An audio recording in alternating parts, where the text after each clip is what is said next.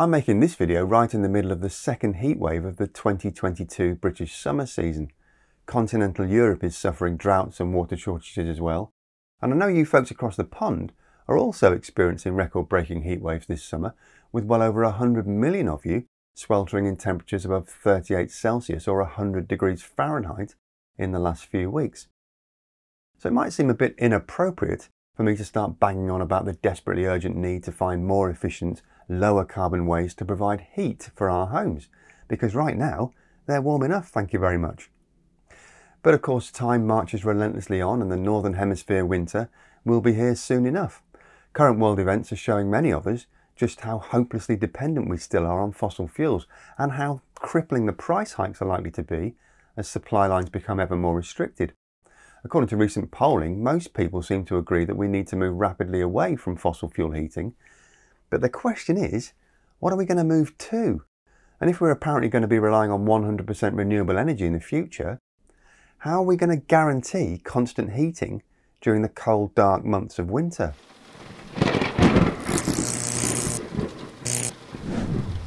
Hello and welcome to Just Have a Think. Arguably, the first thing to consider when you're looking at how to heat buildings with low or zero carbon technologies is whether to install small individual units for each building, like a heat pump for example, or to provide a single large solution like a district heating network for an entire town or city. We don't yet have that kind of district infrastructure here in the UK, and there aren't many examples over the States either. But district heating is pretty popular in Scandinavia, Eastern Europe and China. And there's a good chance us Brits and you Americans could see them becoming more commonplace on our shores in the decades to come.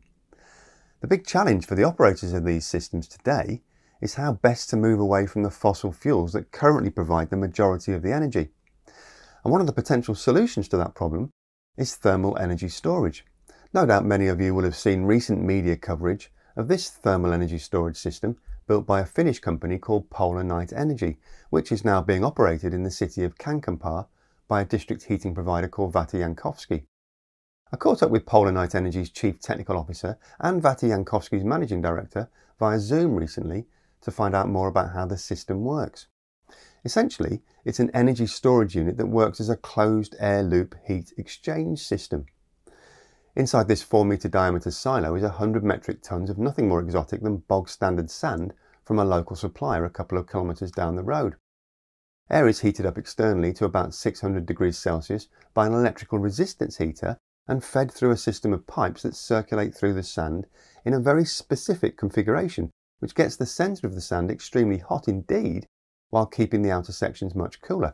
That's quite a smart feature, which has the effect of minimising the amount of extra internal insulation needed to stop the heat from radiating out into the atmosphere. That reduces the overall size of the silo, and of course it keeps the costs down too.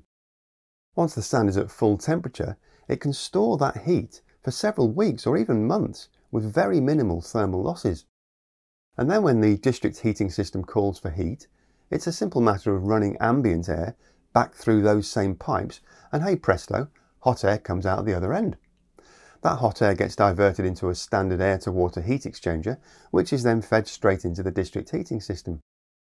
This particular installation in Kankaanpää is capable of discharging heating power of 100 kilowatts constantly for 80 hours, which means it has an 8 megawatt hour energy capacity.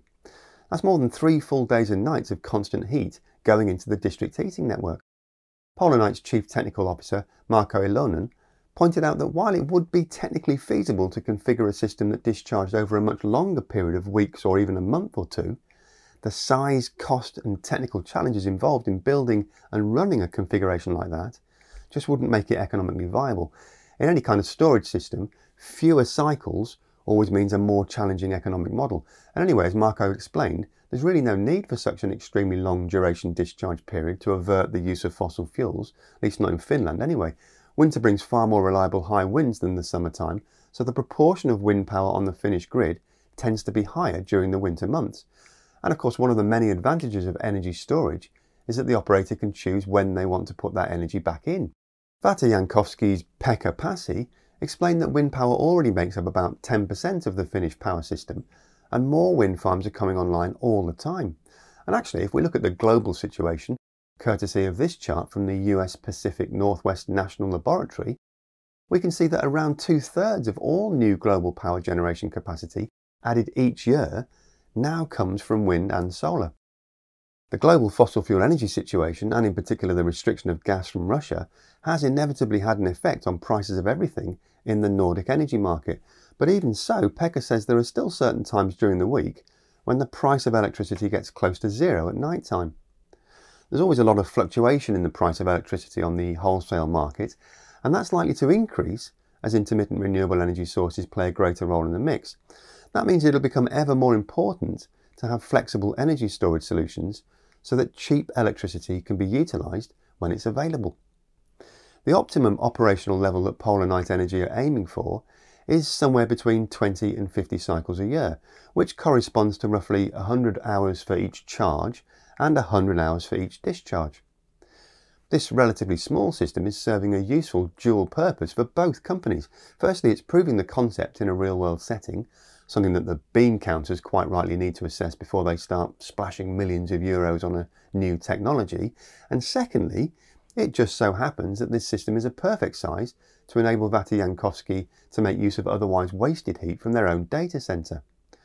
Right now, about 1/3 of Vatajankoski's energy comes from industrial waste heat, and about 2/3 are derived from burning wood-based biomass fuels. As a major district heating supplier, the company's mission is to end the combustion of biomass in their system within 10 to 15 years, partly to meet ever-tightening decarbonisation targets, but also because the combustion of carbon fuels will simply become so expensive in future that it'll no longer make economic sense. The waste heat from the data servers at their power plant site gets to about 60 degrees Celsius, which is not hot enough to be used in a district heating system. It really needs to be above 75 degrees.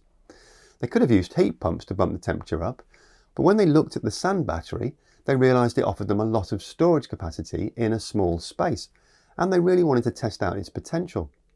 This current system is big enough to supplement all of the waste heat from the data centre, but also small enough to minimise the initial capex exposure for Vatajankoski. And at 4 metres in diameter by 7 metres tall, Polar Night Energy were able to fabricate the whole thing off-site and transport it by road to its final destination. But the real fun starts at scale up. The medium-term plan for Polar Night Energy is to produce gigawatt-hour energy systems with about 15 megawatts of discharge power. That size is a good fit for the majority of district heating networks, and also for all sorts of different industries that require process heat or high-pressure steam for their operations. A system that size would cost around 6 to 8 million euros to supply and install, which corresponds to somewhere between 6 and 8 euros per kilowatt-hour of installed capacity. A 1 gigawatt-hour storage cylinder would have a diameter of around 20 metres, and it'd stand about 10 metres high, which is big, but actually not at all unusual in an industrial setting. In fact, by sheer coincidence, almost at the same time as Polar Night were installing their pilot system, the Swedish utility giant Vattenfall began filling up a 45-metre high storage tank in Berlin, Germany, with 56 million litres of water to store heat at 98 degrees Celsius. When it comes online in 2023, this enormous cylinder will have a maximum thermal output of 200 megawatts, which will be discharged directly into the local district heating system for up to 13 hours at a time, equating to an energy capacity of 2.6 gigawatt hours. Imagine what that capacity would be if it was filled with sand at 500 degrees Celsius. These sort of relatively simple thermal energy storage solutions use cheap off-the-shelf components and abundant storage materials like sand or water, but also gravel, crushed rock, metal pellets or molten salts, all of which are readily available and which present little or no environmental risk. They sit right up towards the top end of the long-duration storage solutions, and they can be deployed more or less anywhere, which gives them a significant edge over other options like compressed air and pumped hydro. They typically last for decades with minimal degradation, unlike lithium-ion batteries which lose a little bit of capacity with every charge and discharge cycle. And when these facilities are used to provide direct heat rather than converting heat to electricity, they can be as much as 95% efficient. Heating for buildings and process heat for industry accounts for about 50% of the total global energy demand. Most of that still comes from fossil fuels, so thermal energy storage solutions like these look set to play a key role in the global decarbonisation effort that the Intergovernmental Panel on Climate Change tell us will be vital if we're to stand any chance of keeping global temperatures down to only 2 degrees Celsius above pre-industrial levels. So what's your view on this sort of system? Do you have district heating where you live? And if so, how well do you think a thermal energy storage solution would fit into your local network? Maybe you work in the industry and you can share a bit of insight on the latest progress. If you do, or if you've got other news and views on the subject, then why not jump down to the comment section below and leave your thoughts there. That's it for this week though. A massive thank you, as always, to our amazing Patreon supporters who keep these videos completely independent and ad-free. And if you feel like you could support the channel for about the price of a coffee each month via Patreon and keep me producing and publishing these videos each week, then you can find out how to do just that by visiting patreon.com/justhavathink. And of course, the easiest way you can support the channel via YouTube is by clicking that subscribe button and hitting the notification bell. It's completely free and easy to do. You just need to click on the little icon in the corner there, or on that icon there. As always, thanks very much for watching. Have a great week, and remember to just have a think. See you next week.